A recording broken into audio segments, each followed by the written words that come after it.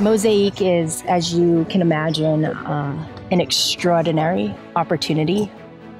We are embarking upon one of the most amazing Arctic expeditions of history to measure change, the rapid changes that are happening in the system that affect global climate.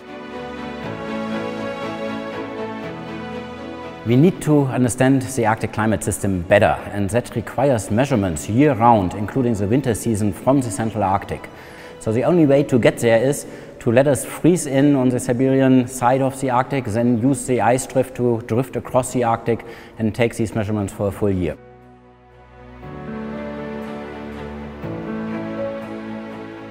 We found a flow that is, on the one hand side, it has the typical ice conditions that we found here.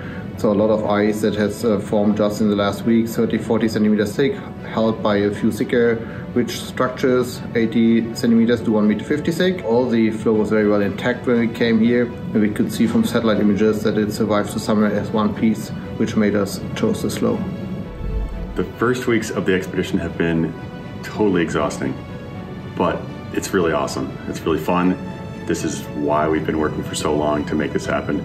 And it's really exciting to see so many people working hard together. We had temperatures up to -25, and it is really challenging because a lot of things do not work anymore. Like batteries don't last long. If you have any kind of plastic straps, they just break. You can't write with a normal pen. You always have to have a pencil. Of course, your fingers and feet just start freezing, and this is quite challenging. My personal highlight is, well, just being on the bridge and seeing the progress that is being made, and then maybe at the end of the day to look back and see what you've achieved. So we had a lot of instruments to put in a very short amount of ship time, and my biggest concern was the weather windows, that had the weather not cooperated, we really could not have completed the project. But we were very fortunate to have great weather with really only one day down due to fog and wind, so it went very well, and we did get all the instruments in within the time frame allotted. So the flow has, over the last days, had various smaller cracks here and there, and smaller leads open and closed. And that was exciting to experience, to feel the rumbling when the ice basically cracked under my feet. I didn't feel any danger, but I did feel that, oh, my project might suffer because of this. And indeed, I'm going to have to delay raising my tower because of that crack. But that's the Arctic, and that's why we're here. We're studying these kind of processes. When I came up to the bridge this morning at 7, I had no clue about anything. But then I was immediately told, though, that over the night, starting at 4 a.m., things have really changed. The big lead closed and turned into a ridge right next to our power line. In the aft of the ship, we lost some ice. On port side, we had open water. So it looked very different, but still we see that the camp as such is still intact, so we made a good choice in terms of placing all the equipment, so that's intact. But now we have to see what happens if the pressure releases again, if the flow might disintegrate into more pieces. We'll see. The research camp is really fantastic. We've taken advantage of the ice that we have around us.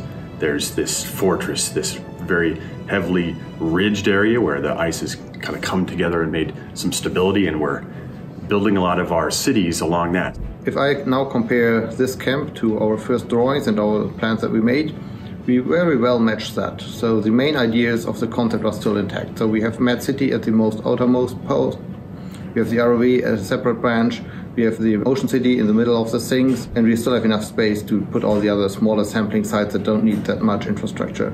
I'm really excited about Met City, the atmosphere part, because we're right on the border between this thick ridged sea ice and this kind of new thin kind of melt pondy sea ice. And so it's kind of the old Arctic and the new Arctic right together. And we get the opportunity to measure both of them together to kind of see how things have changed over these past years.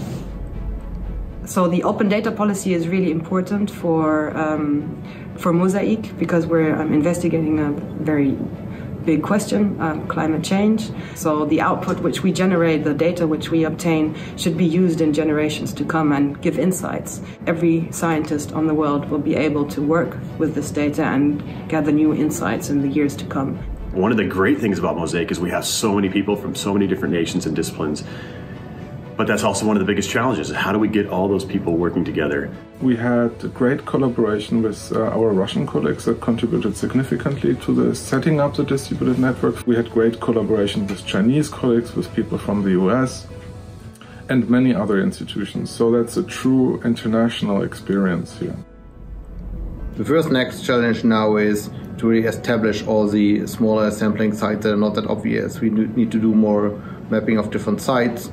We started to build the first main roads, and we have to establish them. We have to force people to stick to these roads, although it might be easier to walk straight to somewhere.